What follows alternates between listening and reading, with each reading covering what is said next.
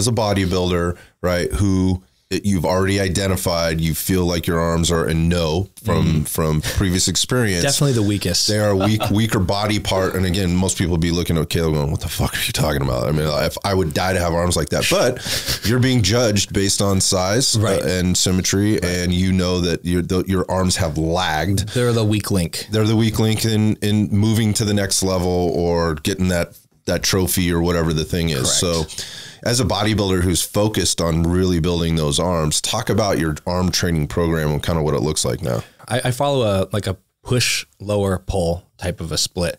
I break that up into a 9-day training week. And so I'll have each of those days, a push, a lower, and a pull day, twice throughout that 9-day training week. I had train 2 days, take 1 day off, train 2 days, take 1 day off, train 2 days, take 1 day off, repeat the whole cycle. And over that period of time, I hit push, lower, rest, pull, push, rest, lower, pull.